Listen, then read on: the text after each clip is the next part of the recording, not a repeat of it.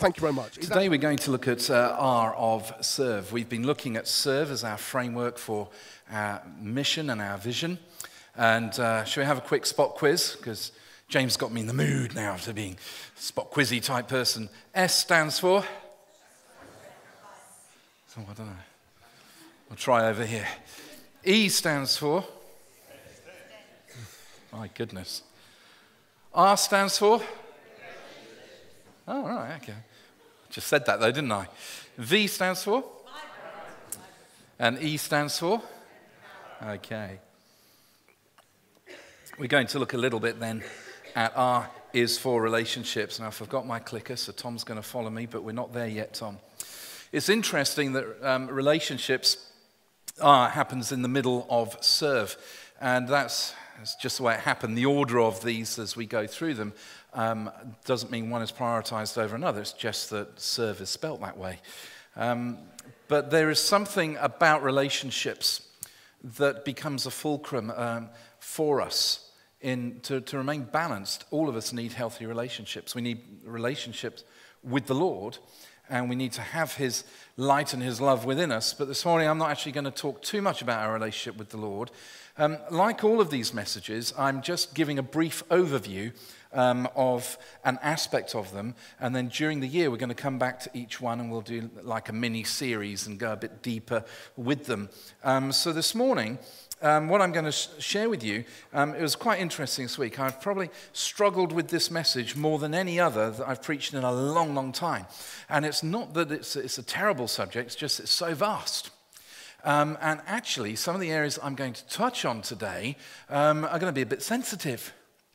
And so, in my usual tactful manner, I'm gently going to walk us through, and we're going to discover some things. But if I touch a raw nerve in you this morning, it's not because I'm picking on you. Please understand that. It just might be that God's starting to address something in your life. And so this morning, we're going to look at three aspects of relationships. And I believe that how we treat one another as a body of Christ speaks a lot to the world about who we are as people. And how we treat one another actually starts in the home. It starts in our relationships that don't even occur within this building. It starts further back than that. And so this morning we're going to look at home relationships. Oh dear.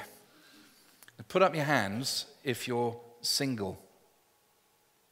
It's all right, put up your hands. You're not a leper. You're okay. All right, some of you are single. Okay. Don't you hate it when someone gets up in church and says, we're going to talk about relationships, and then they lurch into marriage? Oh, come on, you can be honest. Yes, we're not going to do that this morning. We're going to talk firstly about being single and loving it. So can we have the first slide, Tom? Come on.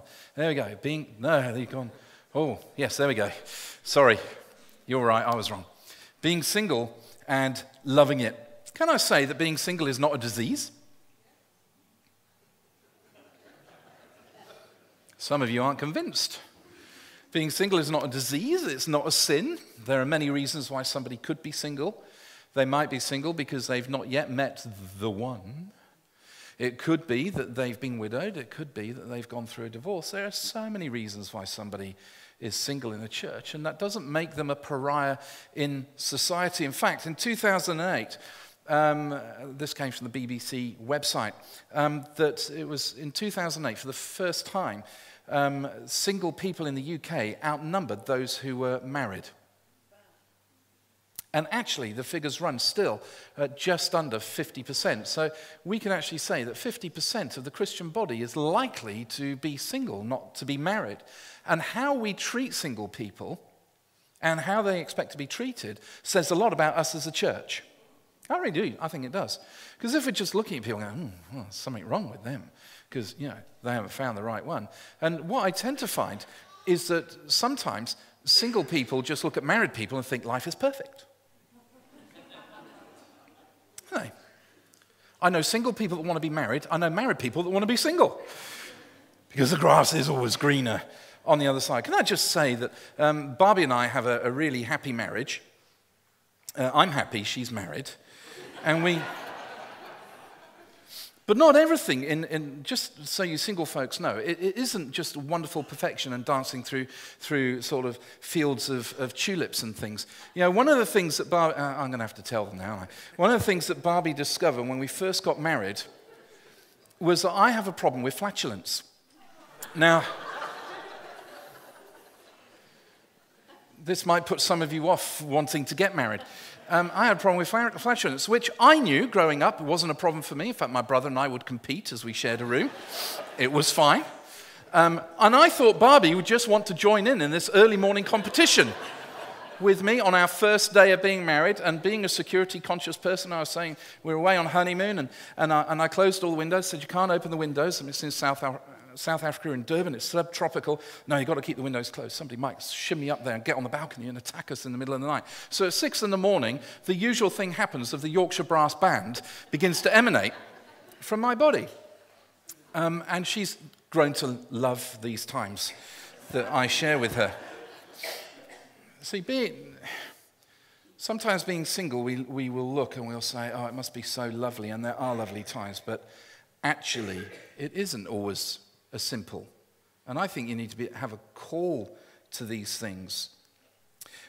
It's been shown that actually single people will foster and develop deeper friendships and relationships than married couples will outside of their marriage. It's been shown that the quality of friendships that single people have will be far greater than those of married couples. But being single, I think, sometimes is misunderstood. And before you'll sit there, and you probably already thought this, well, Keith, you're married, you know. I haven't always been.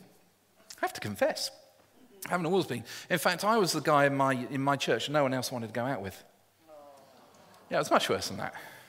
That's why I had to find a South African who knew nothing about me and marry her. But I can remember those times when everybody was paired up, and anywhere you went, you just felt like the spare wheel, and any conversation that happened just happened around, you know, children and all this kind of thing, and you kind of sit and think, oh, I've got nothing to say, you know.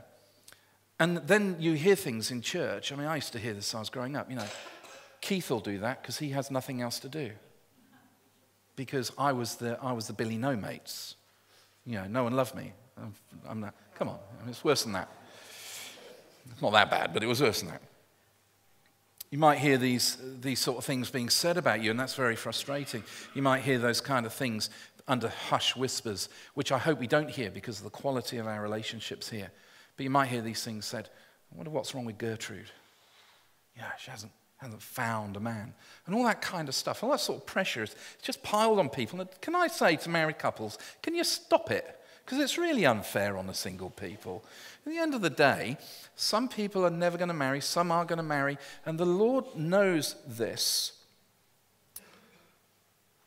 I want you to know that the Lord understands singleness. He was single.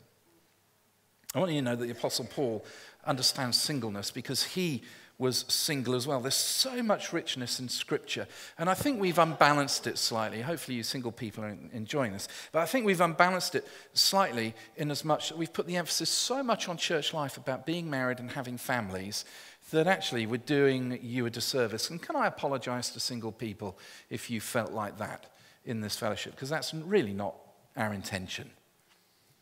We want to love you and honor you and bless you.